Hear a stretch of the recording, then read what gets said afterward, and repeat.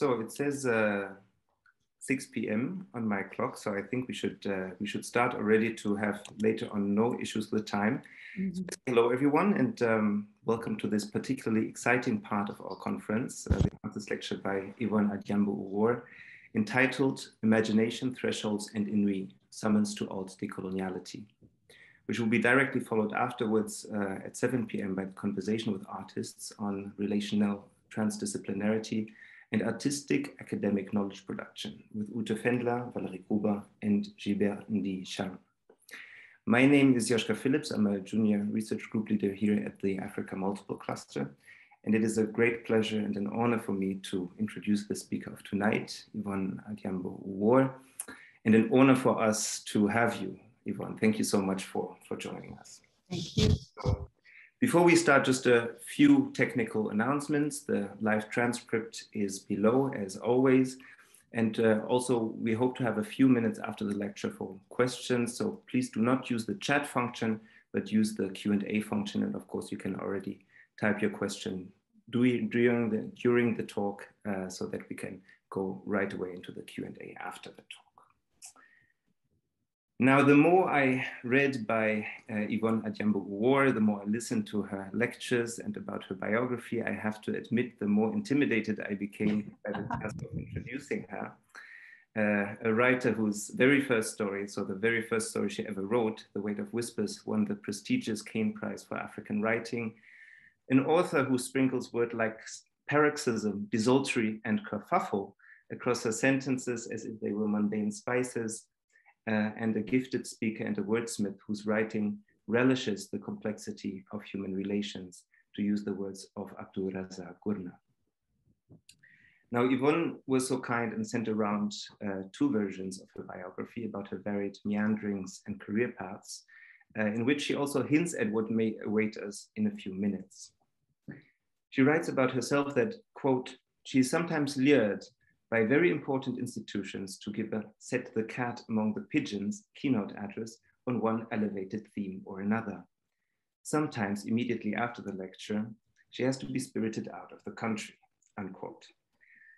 Now let's assume the Africa Multiple Cluster is one of those very important institutions and that its task of reconfiguring African studies is in need of disruptive and sincere voices.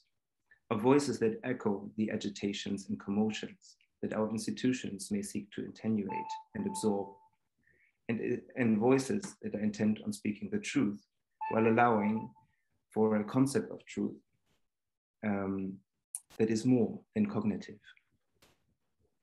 The online setting of this lecture, of course, reduces any risk of you being spirited out of the country, Yvonne, and unfortunately reduces your presence among us to a virtual one. This only makes the cat in you more comfortable. Now, before I allude to Yvonne's impressive biography, I would like to shortly relate some of her work to the theme of this conference, reflecting modalities. In Yvonne A, Owuor's work, modalities are intertwined and multiple. They blend and fuse constantly and escape categorization. Her writing tends to create a polyrhythmic sensation, fast-paced events of different measures embedded in longue durée historical relations. Her second novel, The Dragonfly Sea, for instance, interlaces the historical links between Africa and China with a political paranoia over religious extremism and how they shape the crisis and connations of a patchwork family, and especially the coming of age of Ayana, a girl whose most irresistible passions are thunderstorms and being swallowed by the sea on the Kenyan island of Pate. This intertwining of modalities shows reality in its inherent multiplicity. And it also shows that the idea of any single modality is a fiction. And it struck me as a beautiful realization. So there's a fiction at the heart of analysis. For us as a community centered around African studies as area studies, an important implication of intertwined modalities is how Yvonne A, Owuor deals with spaces and places. The setting for The Dragonfly Sea, the island of Pate, and the setting for her first novel, Dust, the drylands of Kenya's north, stand for the forgotten and silent nodal points of historical relations. Places and spaces in her writings are settings for memories, stories, sediments of history, and her stories always offer a poignant alternative to the colonial labels and the shallow brands that continue to mark Africa until today. As Ayana's father tells his daughter, who is stupefied by the concept of maps, quote, "Wheres are tricky things. They want to be experienced. They are never, ever to be explained," unquote. In fascinating clarity amidst complexity, in words that refuse to be guided by the beaten path, and in a diligent, perfectionist mode of a researcher not mincing her words, Yvonne A. Owuor showcases an ability to connect different historical waves and currents and describe how, in an interconnected world, these waves and currents are reflected, refracted, absorbed, or amplified on different scales. In a speech from 2015, Owuor asked, "What meaning do you give to this season of extraordinary happenings?"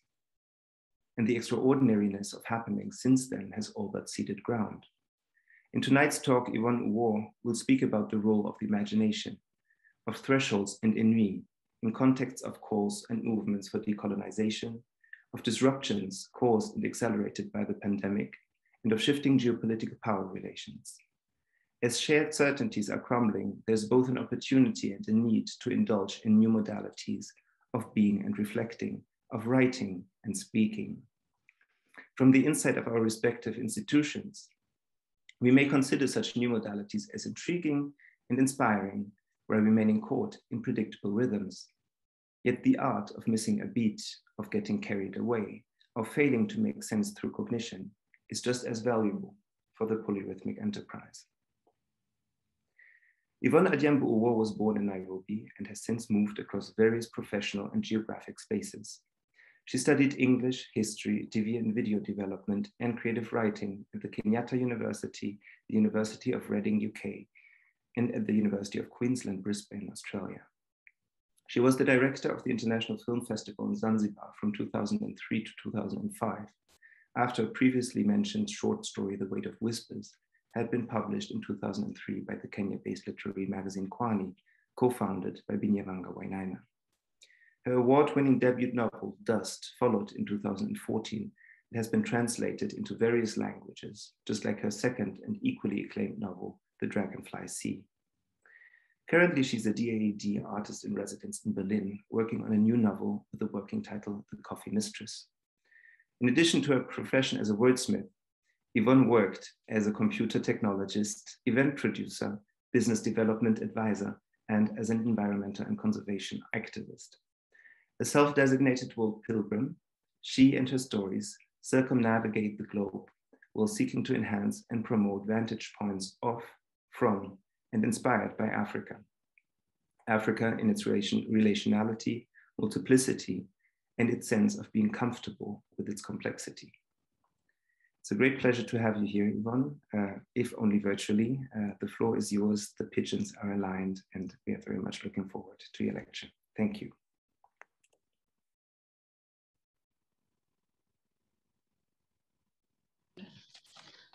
Thank you. Thank you so very much for such a generous and insightful introduction.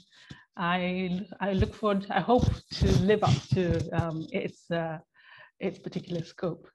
Hello there, everybody. In this odd days of shifting world spirits, I guess it's only human to ask, are you all well? Are you well wherever you are?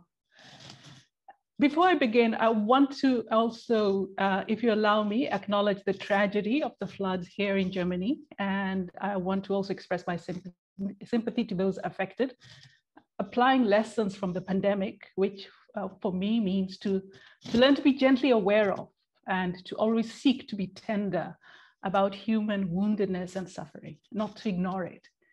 We are as beautifully ephemeral as fireflies, aren't we?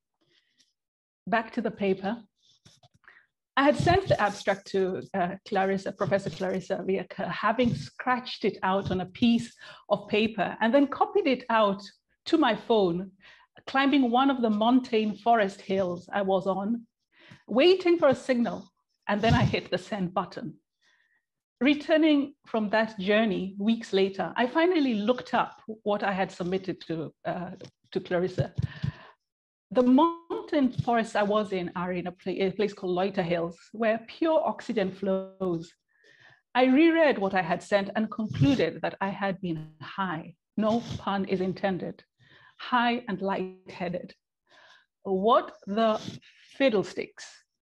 I spent the next weeks clutching my head, for when I read the abstract, I wept. In the morning of my post-mountain descent regret, I wrote to Clarissa to tell her that I had repented and recanted. That plea sent from one of the airport lounges between Nairobi and Berlin got lost. It meant that I was too late to offload myself. One must be honorable, at least that's what my mother taught me. Coincidentally, soon after I was sent off to Leukerbad in Switzerland, high mountains again, fresh, heady air. In the dizziness, the Loiter Mountain muses returned, except they were using a dialect of Swiss German I had never heard before. But that's okay. In the bliss of free translation, this is what emerges. So in the simplest of words, this causerie becomes one of the many inquiries into a post-pandemic world reality. Now, so much so, I mean, a lot of things have changed. You're aware of that, you know, but a lot of things have fallen into disarray, like that 9 to 5 thing we assumed was going to be the standard. And as you have noticed, so many former employees have discovered that they are human beings whose greatest and most precious asset is time, for example, and that in a wide world, they can actually work from home or from the beach in Diani, South Coast, Kenya. And maybe this becomes a space where we can return to keystone questions, the answers and replies of which evolve after every experience. Yeah, I guess it's my excuse as well to ask again what I tend to always ask. What does it mean for us to be human, especially after the pandemic? What does the humanity of the other mean for us now, after the common story of the global pandemic? Therefore, the gist of this presentation is offered very roughly in 3 parts. Part 1 is a case for thresholds. Part 2, imagining futures, which elides into part 3-ish, alt decolonialization. The epistemological underpinnings, the references are oblique though, but these are drawn from Mignolo, Duzel, Hinkelamet, Kiano, Saar, and Diagne. And actually, in terms of decoloniality, I'm with Mignolo on this one. I prefer the word to frame my own interrogations. Paraphrasing dear Walter Mignolo, decoloniality denoting ways of thinking, knowing, being, and doing that precede and were impacted by the European invasions and colonial project. It is indicative of the ongoing nature of struggles, constructions, and creations that continue to work within coloniality's margins and fissures to affirm that which coloniality has sought to negate. It's an attitude and practice, not a static condition. The paper's flourishes are directed at the state of the scholarly quests and structures of the African studies nodes and modes and hubs and their crisis of meaning in this new world to which we allude. The paper is informed by, permeated by insights delivered by the crucible that is the ongoing COVID-19 crisis. What a threshold experience for humanity. We were all in one story together, although now some people are trying to repackage themselves as the heroes. Still, the pandemic helped reduce all our grand posturings, our every propaganda into the primordial basics, life or death, and how humanity uses the tools of its experiencing and experimentation to support or sustain either life or death. I know there are more exceptions to the general rules and worst case examples to which I will refer, not sweeping statements, but hyperbole in order to elucidate, a matter of aesthesis. The aesthetic muse for this causerie is ennui. Stories, you understand, need to have turning points that lead to transformation, not stasis. So just how much longer are we going to have the same kind of diagnostic conversations, abstracting the very visceral and intangible human experiencing and situations to generate ever new concepts that serve little other purpose than generating more concepts? Are you not bored already? At the core is a consciousness of a generational as well as a global shift, mediated by all forms of unraveling of assumptions. The argument and conviction is an ancient one. Old wineskins cannot contain new wine. That we are in some sort of liminal season of humanity cannot be denied. What is arguably most needed now is a rediscovery of and a capacity to coexist with the unknown, with uncertainty, to dismantle that which no longer serves ideals, to embrace uncertainty, and to return to a deeper exploration of possibilities in the realm of the imagination. One of the questions undergirding this exploration is this: where exactly are the main receptacles for the gathering of and engagement with the quintessential, in this case, African story, quintessential African storying, imagining, and knowing? Are these the African study centers? The correct answer is, unfortunately, yes. But then whose interests, aspirations, and future do these centers and hubs serve primarily? Which underlying mythos of being do they serve and do they respond to? And in the structure of that mythos, what role do those from the imagined periphery serve, even when they're invited to undertake a post-diploma? Protagonist? Hero?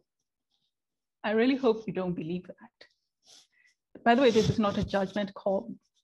The fact that the primary repositories of African-related derived knowledge, imagining and exploration are in these sites are not the fault of these sites. The responsibility is African.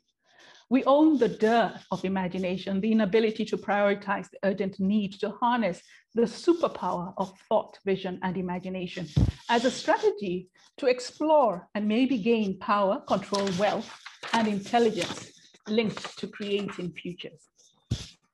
As the ontological origins of these centers are mostly dubious, derived from the most bizarre imaginings of an Africa that existed only in the lurid imagination of the stranger and built on contested and muted histories, it should be no shock that the primary characteristics of these spaces is at least overtly. We are not ignorant of the intelligence and information gathering covert purposes of these places. Not this one, of course. Well, the former has led to a ceaseless circling of metaphorical and historical wounds, and for the most part do well as concept generation sites, which do not turn ideas into not just practice, but tangible product.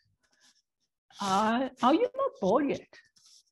Another question underpinning all these soul-searching eruptions, all this decolonizing going on, are we to assume that we are all singing from a common universal and cosmological script, that the substance and structure of things are not a forceful cultural iteration, and that all it needs to get it right is to be tweaked here and there? Do you actually believe that? I'm not being doubtful. I'm just asking this question as an intrinsically pluricentric and pluriversalist African. I negotiate, traverse, and occupy, sometimes at different times, sometimes simultaneously, worlds within worlds. I'm a card-carrying cheering squad member for multipolarity and a fan of the Mignolo-led pluriversality as a universal project initiative. Anyway, I'm asking, as a visiting stranger seeing unexpected cultural habits might, is one to assume that intrinsic cultural pathologies, faults, insecurities, and biases automatically evaporate from that which a culture frames as its method in pursuing knowledge, even if it calls that method scientific and objective? Ennui, thresholds, as you also know, are great habit-breaking opportunities. Ennui, I looked it up. A feeling of listlessness and dissatisfaction arising from a lack of occupation or excitement.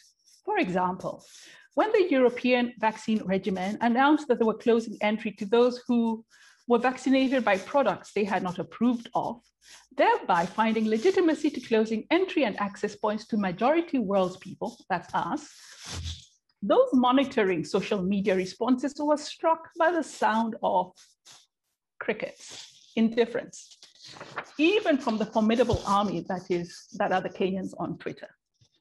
The noisiest ones were, of course, the home guards in the African Union and a few, perhaps 4 or 5 African leaders.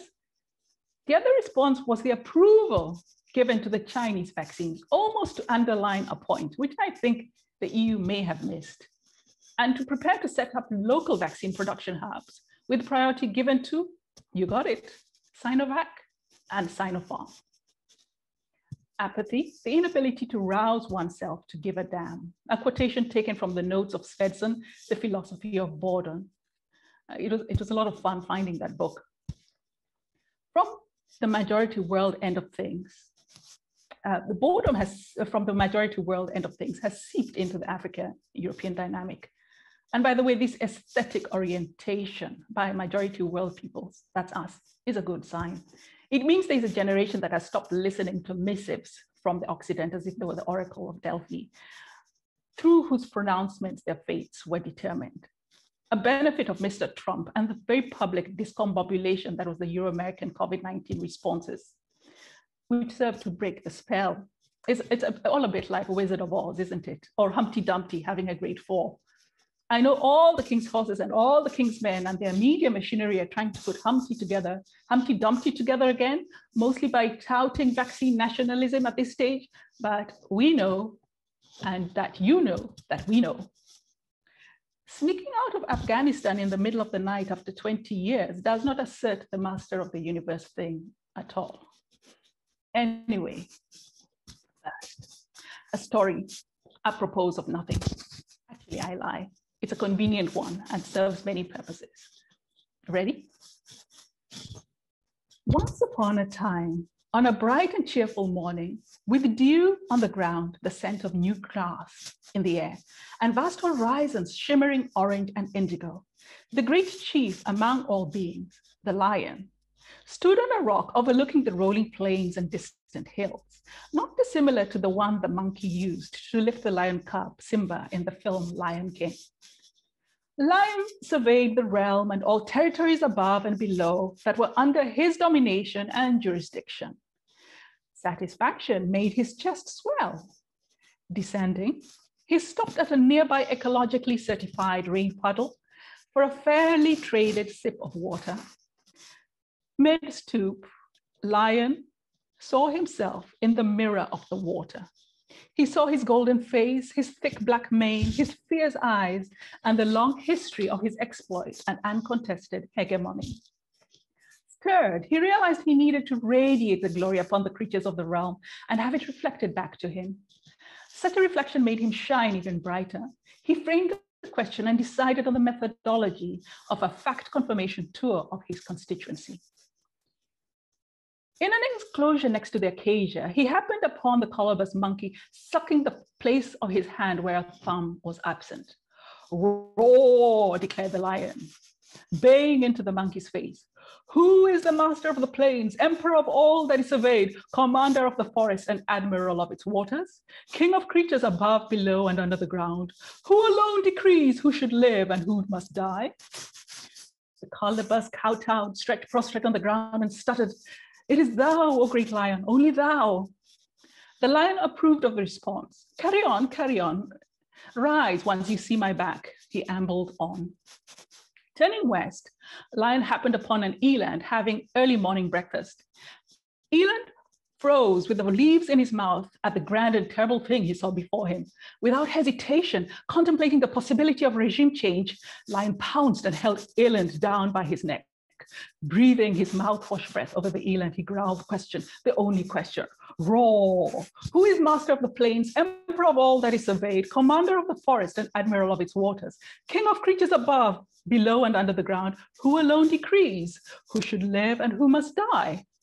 The eland spat out the answer with the soggy grass in his mouth. It is thou, great and merciful lion, only thou. Lion felt even better and therefore extended his charity to a hapless beast. He patted the eland on his head and announced magnanimously, oh well, as you were, eat, be happy, live long. With a wave, he leapt, circumnavigating the landscape, encountering among others the marabou stork, the warthog, and the pangolin, and who all delivered variations of "It is thou, O fine beast, who are king of the plains, conqueror of the savannah," etc., etc. Near lunchtime, Lion, feeling peckish, thought about taking out a zebra for his snack after Zebra had delivered the answer to the question, the only question. But oh, what was this? 50 meters away, Great Aunt Elephant was browsing, delicately picking out seeds from a baobab pod and ignoring him. "Roar!" Lion announced himself after gliding over majestically. No response, no reaction. "Roar! I demand that you tell me who is master of the plains, emperor of all that is surveyed, commander of the forest, and admiral of its waters, king of creatures above, below, and under the ground, who alone decrees who should live and who must die?" Elephant did not bother to raise her head. A little confused about that and concluding that Elephant must be deaf, Lion raised his volume, and the sound was as thunder in the hearts of all beings who shivered where they hid and waited to die. "Roar, roar! Who is master of the plains, emperor of all that is surveyed, commander of the forest and admirals of the waters, king of..." Elephant sighed heavily, and even the trees trembled. This situation had not been in her plans when she set out for the day. She did not need such negativity in her headspace. She turned to stare at the lion, whose fangs were now bared. Elephant took hold of Lion with the tusks. She tossed Lion up in the air. Lion came crushing down and dislocated his hips. Elephant proceeded to deliver a thorough beating to the lion, who lost 4 teeth, fractured his paw, and turned an unfortunate blue. Elephant then resumed her delicate snacking. After a while, there was a firm drag on her tail. "Excuse me," Lion lisped through gaps in his mouth as he gathered pieces of himself. His look was hurt. "Excuse me," he repeated. Elephant looked over her shoulder. Lion continued aggrieved. "I'm disgusted. Why such tangential violence? If you do not know the answer, you should ask. I would have told you. You should have asked me. Who is master of the plains, emperor of all that is surveyed?" Elephant trumpeted once. Lion hastened away, hobbled, grumbling, flinching in pain, speaking to himself. "If you don't know the answer to something, ask. Ask those who know. Just ask. What's so hard about asking?" This is as much about an orientation to a common vision of reality and sense of humanity as it is an inquiry into how to transcend thought inertia, but also to recognize the moments when things have changed. Look, I don't know how anyone can win an old game by playing with a predefined grammar, with predefined structures and argument sequences. You know, if the hegemonic regime is changing, what is our stake? What's the character of our collective imagination? Where are the chances for bringing this into a space where these things can unfold in a new way and constrained by prefabricated thoughts, prefabricated elsewhere? If someone, by the way, just jumping, if someone shows you repeatedly what they think you are, believe them, by the way, believe them. I was just asking, just kind of doing a random check, how many dedicated European study centers are hosted by Africa and African academic institutions? I couldn't find one. And if they exist, which ones are dealing with futuristic themes and epistemologies rather than, say, governance and democracy, security, agriculture,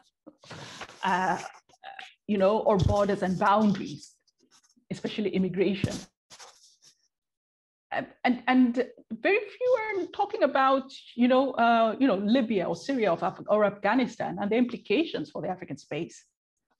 The newest main themes right now, of course, are Indian Ocean, but that's because of that's with the focus on China, Africa, and Africa-China. But these are marginal studies linked to one might call Africa apologetics that seem to be primarily concerned with proving. Maybe proving is too bold a word. The correct one is interpreting how human Africans really are or can be. Anyway, majority world people, that's us, inhabiting African studies departments, most of which, not yours, were renamed and restructured from old anthropology, ethnography, study of the colonized as subject research centers, where said objects corrupted have their humanity negated. So what do you get? What is the knowledge and truth you desire, you want, you need? In these spaces, do you obtain an aesthetic joy? You know, might some of your interests, do any of these centers perhaps offer things like, you know, yacht design or an axial point of science like technology, futurism, the Internet of Things, artificial intelligence, geoscience, astrophysics, underwater geology, deep mind? You know, Cezanne, mythologizing wilderness, ballet in Legos. And if any of you had a reaction, how are these African studies? See your life. Ask yourself why. Isn't the problem then the framing of what African studies means? And who frames it? Who has the agency for the framing of that? And does the African conceptualizing does not start with, nor does it end with European as colonizer. And I think this is now where the aspect of Ennui comes in. Let's stop that. Can we stop it? Is it possible? The consequential, rather embarrassing projections that offer themselves as fact really do not further knowledge. For example, force reading the Africa-China relationship as a mirror of Africa and Europe rubs out the continent and its agency. It's long pre-European engagements with the rest of the majority world, you know, by way of our seas. And actually, quite frankly, a pro-China stance that is also a pushback for European perfidy in matters like Libya. And what I treat to rub salt into the wounds is the May 13th, 2000 smearing cover of The Economist, Hopeless Continent Declaration, which was also, that was the same year of the first China-Africa conference that has created this kind of crisis around China.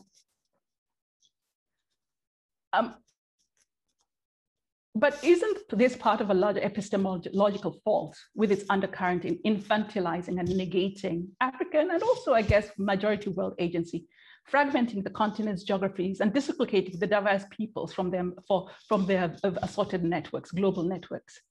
Insisting that particularly in Africa, any Africa-connected person found in other places like India, Turkey, Iraq, Kazakhstan could only have gone there as slaves, even though the people themselves suggested different stories about their own origins. When Pate Islanders long ago spoke of their own Chinese lineages, they also have Portuguese and Indian lineages. They were told they were speaking nonsense, even as the tombs were being desecrated and stripped of their ceramics by the same genealogy deniers. I get it. Given the way the economic system has been structured and the guarantee of compromise and malleable so-called leaders in Africa, and a commitment of unthinking gangs to sustaining the most stupid of national boundaries that were never imagined for us, what can we really do? I think plenty.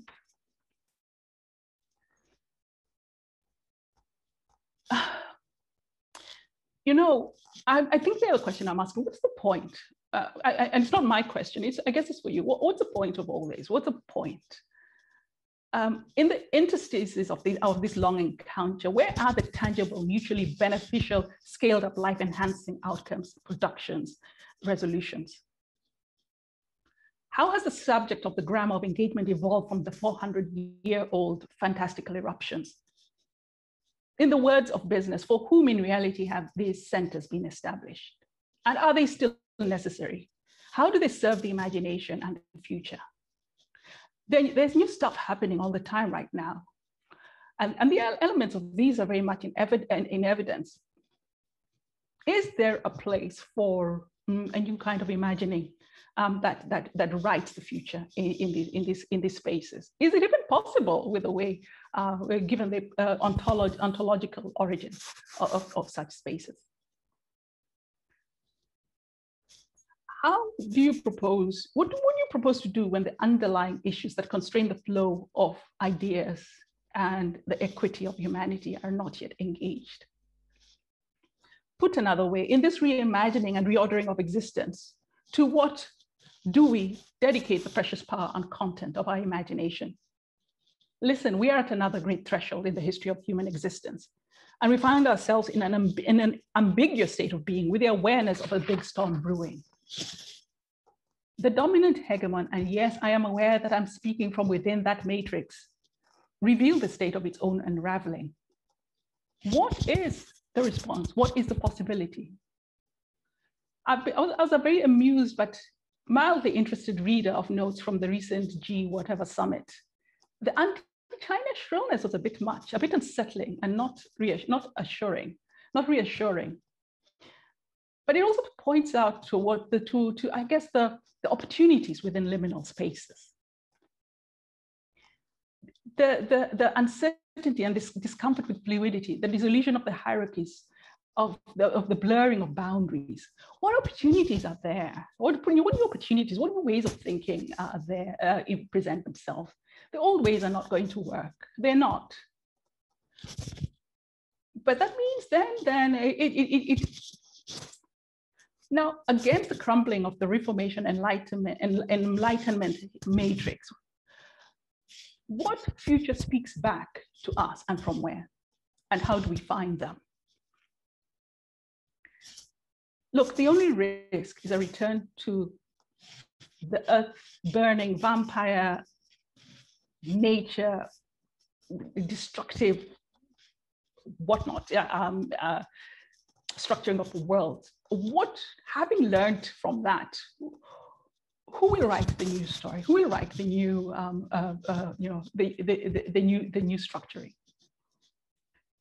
It is appropriate that this overlong season is also marking its exit by a slithering out of Kabul in the middle of the night after a war that should never have happened and has achieved absolutely nothing, only the egregious slaughter of especially young men. Much profit indeed has been made. Weapons have been tested on humans for effectiveness and deaths quietly miscounted. In the name, of course, of democracy, human rights, and the rule of law. I guess what I'm trying to say is the language no longer serves. But that means then there's a lot of work and there's a kind of a chasm of possibility from which a new lexica of being can be born. It means new pathways within and elsewhere can form. A river always finds its course. I'm suggesting that there are three pivots. Pivot one is a turning within, a movement towards interiority.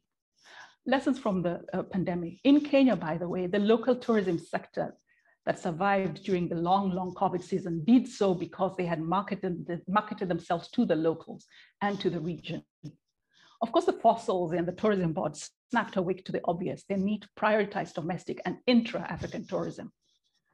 I know it should have been a very obvious thing, but no, it took the pandemic for people to realize that.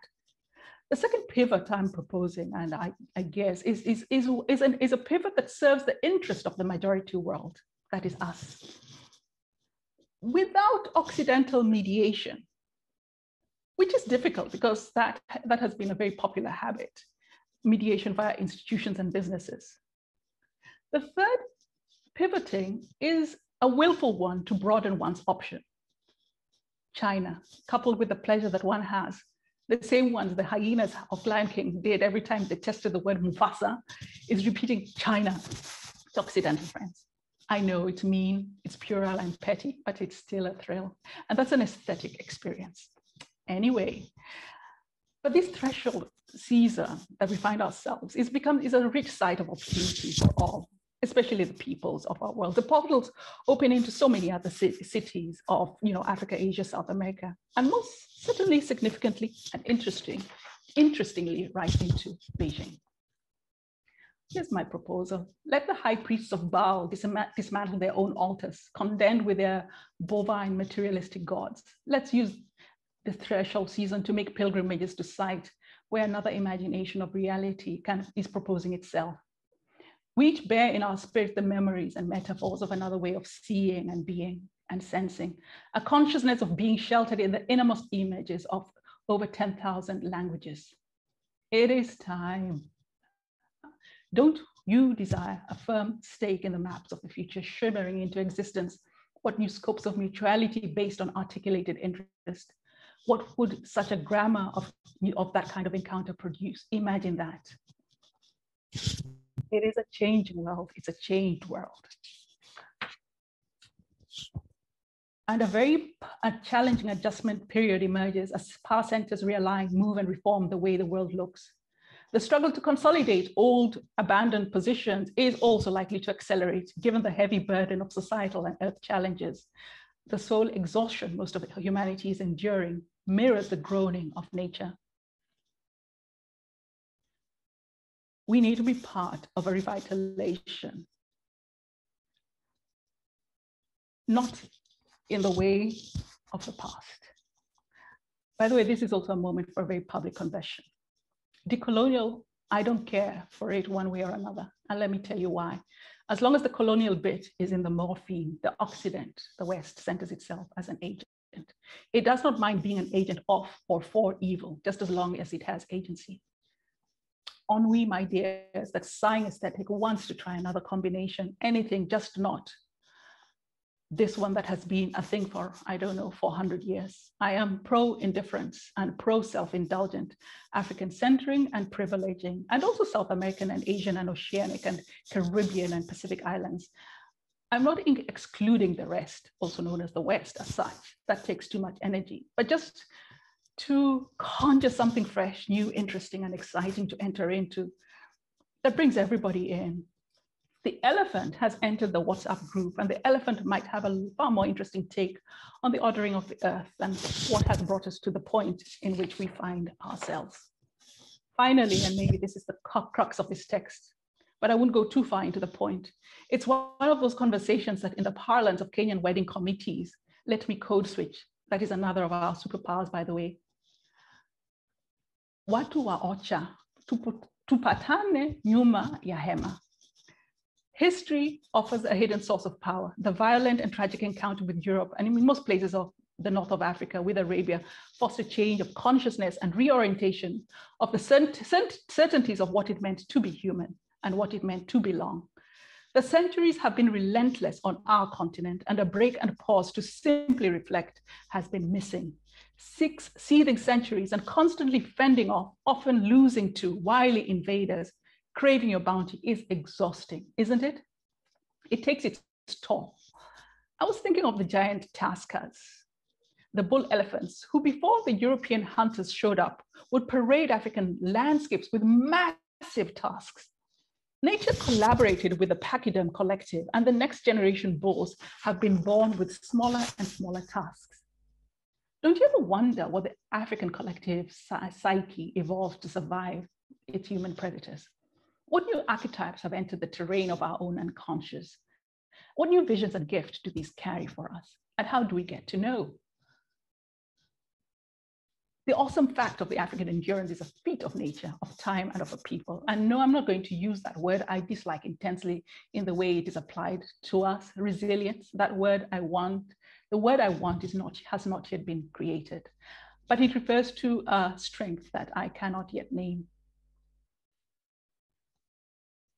Look, in another way, what would it take to simply inhabit a space, step into this and get on with a relanguaging, redreaming, reframing, working on a new lexis of and for all of us, rediscovering, delighting in, and cooperating with one another in projects with the deliberate intent of inscribing ourselves into the future, as imagined by, expressed through, painted and written through a thorough, truthful, engaged, and shared being, a rediscovery of the sense of one another and of the world, and a willful habitation of the transcendentals, good, truth, beauty, and life. African, here, there, wherever, what do we desire for ourselves, for the universe? What is the story of us groaning to be born that will define our deepest and most profound dreams? Our own intents to power, wealth, security, and not dominance. That is such a bore, such a desperate handing over to self or to greed and fear. Yuck, but to mutuality. We are custodians of the biggest and wealthiest continent. The world depends on African wealth to create their wealth, the same wealth that is used to hold the continent in contempt. But truth is, then the world is not that important for our own dreams, nor should we waste the gift of our imagination explaining ourselves to others in energy-sapping sessions that lead only into labyrinths. So what I'm asking is, what do we want as a collective? What is our story? What is the story that does not center the tragic episode called colonization and even its discontents? Nobody in the universe will ever create for us a center of study that will ever satisfy our yearnings, nor will they imagine us as coherent, shining, and luminous. That responsibility and that very, very difficult task is ours. And it's a more difficult task than the task of political independence.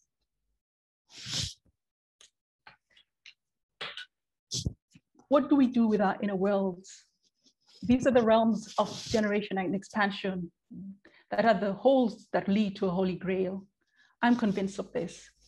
Caught up in the fully dull and drained of life framing that institutions use to explore and structure and distribute knowledge that serves to domesticate the fecund human imagination of wonder and creativity. What else can be? What other methods can be imagined? What can we call forth and share, first for ourselves and then with the others? Listen, the relentless bombardment of negativity and a gram of diminution, even if it is scientifically proven and studied, all it has done is press down our bodies and press down our dreams. The obsession with only themes and studies that prove our pathologies, even sophisticated malice and nastiness takes a toll. It takes its toll. There is power in words.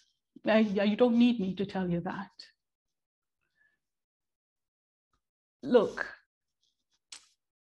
I'm just jumping some of the things I said only in the interest of kindness. I use the word necromancy and malefic repetitions, but I'll leave that for another time. The pandemic offered a reprieve from the ceaselessness of gross foreign incantations. For a time in an equal world, struggling the same way, with the same story, struggling with a common experience, there was a revelation. Our duty and work acknowledge immensities, our timelessness as inheritors and custodians of something good, something true, something beautiful. We're experienced in a refreshing way. There are more exuberant stories that are trapped in so many inner lives. What treasures these hold for our most intimate yearnings? And how do we share them? Who do we share them with? And where do we share them? And in what languages that speak particularly to aspirations of wholeness? And would those languages end up in your African studies programs? Let me end here so that we have time for maybe brief explorations. But after this encounter, watu waocha, people from the house, let's meet. Let's have tea behind the tent. The shemeji, our in-laws and entanglements, Asia, Oceania, the Caribbean, South America. Wait a bit, we'll call you in an hour. There's a thing we need to discuss. You know, that thing. As for the rest, don't mind us. The music is good, the food plentiful, the cake is served. Eat, dance, leave at your leisure. Remember that light's out. The light will be switched off in an hour. Thank you. Thank you very much, Yvonne, for, yeah, I think I didn't say anything wrong when I was talking about the cat. The cat became a lion, actually, but yeah, thank you for your strength, your insight, the immediacy of your words. This has been, yeah, an amazing lecture. Thank you so much. Welcome. Now, I'm looking for questions. There is one question that says, I'd love to hear about your personal relationship struggles with language, whether the concept of native languages, as in parentheses, is of any relevance to you, even pinpoints from your own personal history with language use. I don't have a struggle with language. I like language. I like words. I've always liked words. You know, I know there's supposed to be certain positions one takes. I love words. I love languages, and I'm fascinated by the shape of letters. So I find languages wherever they are a real pleasure to encounter. So you know, I don't know. I don't know if that. I'm not sure it answers the questions, but really, no, I'm maybe not the person to ask. Yeah. I can't do that ngoogie thing or whatever. I love languages, and I don't care where they come from. Perhaps as a follow-up, since right now there are no other questions, I was wondering about your relation to research. I mean, you are in many ways a researcher, but you go about exploring truths in very different ways. Mm-hmm. And I don't know whether there's any sort of concept that would encapsulate your approach to it. Oh, I could lie and say yes. Yes, indeed. No, if there's a question, and if there's a question I have about something, I will go either to a library or go ask somebody or go to the place itself. It's mostly, I guess, embodied. And I think that's a generic. When I'm working on a new story, I call the muse. I've got a high maintenance muse. Other writers have muses that will allow them to write the story from wherever. I've got a muse that wants me to go to the place and experience it, and will not. I cannot write until something has been embodied. Until I feel it from within. So there's that. Yeah. Thank you. There are comments. El Nathan says, thanks for this, Yvonne. As always, your clarity is refreshing. Hello, El Nathan. There's Christine Vogt-William, who says, thank you for your talk. I'm intrigued by your observation that there is power in words. And then Christine says, I hope I heard you right. You said that you did not care for the decolonial. Could you please elaborate on this? Okay. The way the discussions are framed right now, Christine, it's simply that I'm part of the ennui to which I referred was that as long as we speak colonial or decolonial, the centering, the inevitable centering of I guess the former colonial states, for lack of a better word, I hesitate, the West. It doesn't cover it's an untruthful word saying the West. But yes, that. I want to be selfish. I desire a greater kind of selfishness that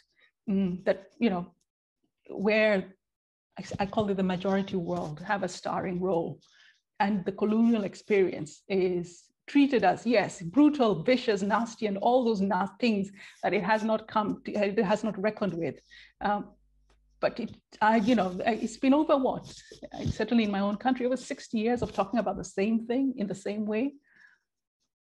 There's a way in which which we preoccupy ourselves with wastes energy that could be released for other spaces, I think.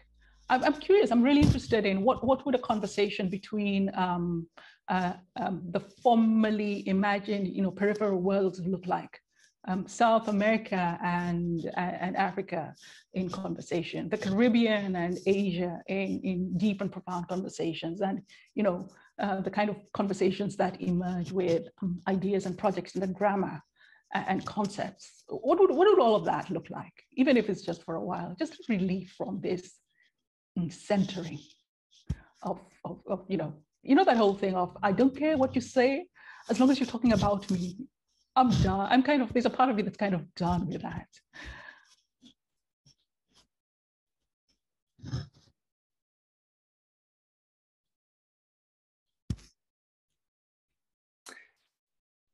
Jenny has another question. What about you and the Palestinian in conversation?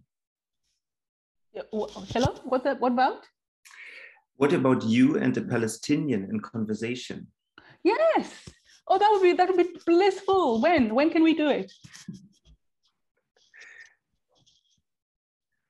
Okay, we'll be waiting for answers in that regard soon. Christine sort of thanks you for these comments. Intriguing.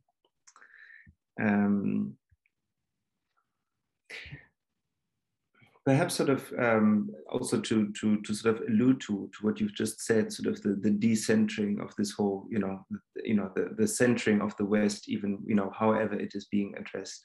What do you see in terms of sort of, new beginnings of that decentering?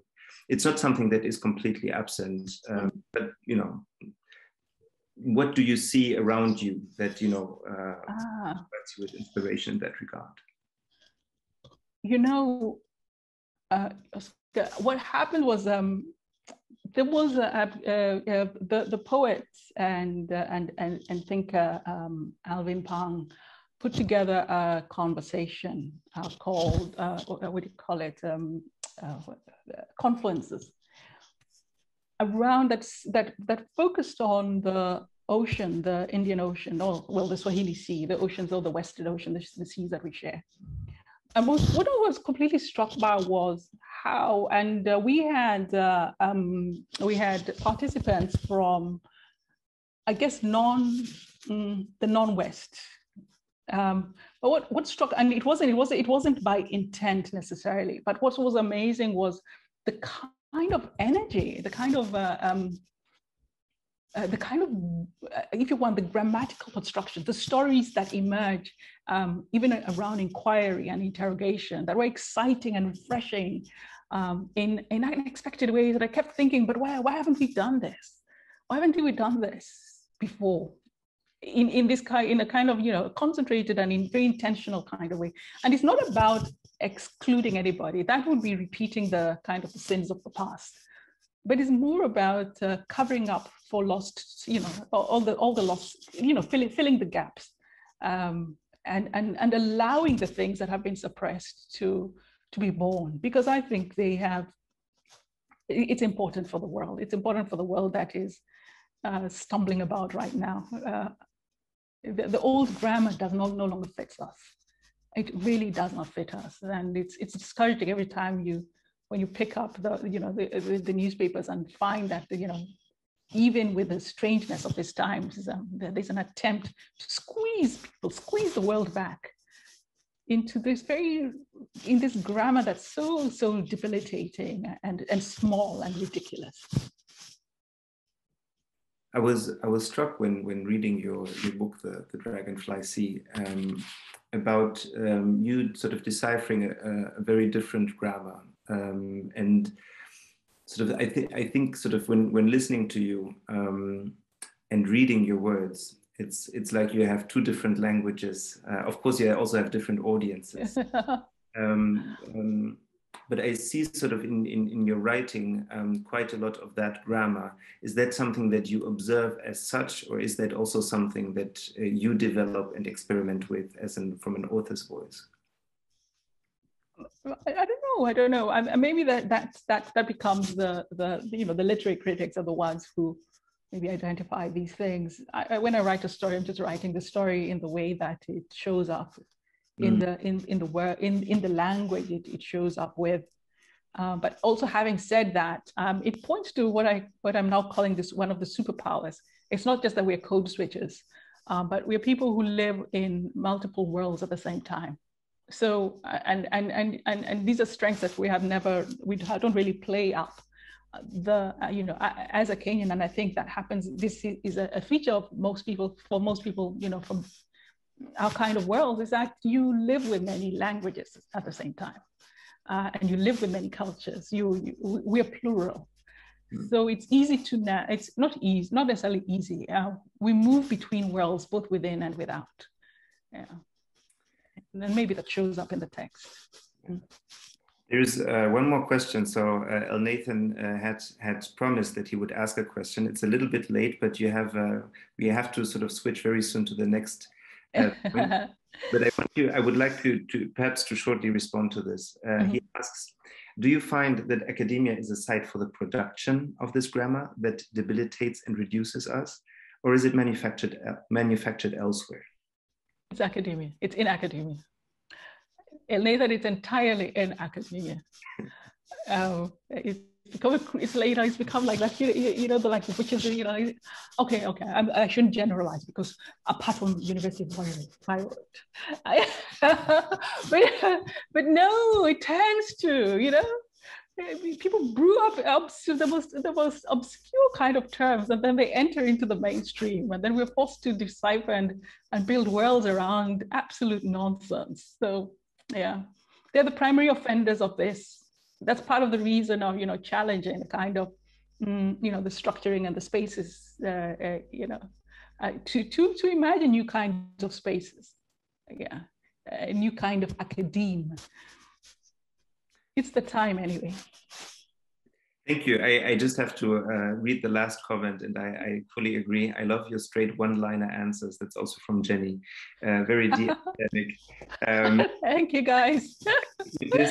We've sort of paved the ground nicely for the next point to follow, which is the conversation with artists and the question of artistic and academic knowledge production, co-production, so to speak. Let's see where it gets from there. And I will hand over. Thank you very much. I just want to thank you so much again for a marvelous lecture that will stay in our heads for a long time to come. Thank you. Okay, thank you, guys. Thank you so much for showing up. Bye.